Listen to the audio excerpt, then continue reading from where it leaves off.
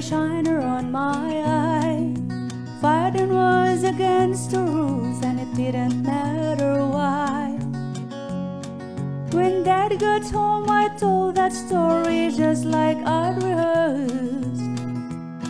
Then stood there on those trembling knees and waited for the worst. And he said, "Let me tell you a secret about a father's love. A secret that my daddy said was just between us." He said, "Daddies don't just love their children every now and then. It's a love without ending.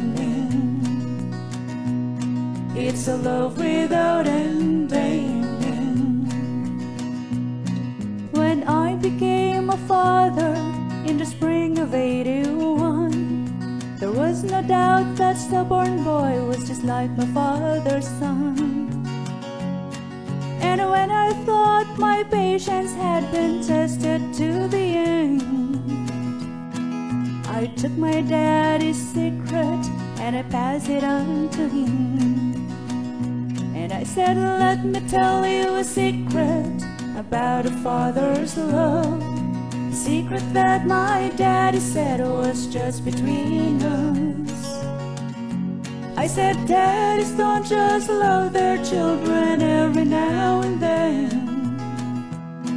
It's a love without ending. It's a love without ending." Last night I dreamed I died and stood outside those pearly gates, when suddenly I realized there must be some mistake. If they knew of the things I've done, they'll never let me in. Then somewhere from the other side I heard these words again.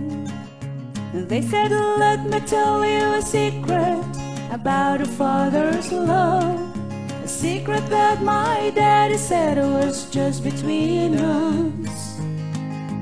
You see, daddies don't just love their children every now and then. It's a love without ending. It's a love without ending."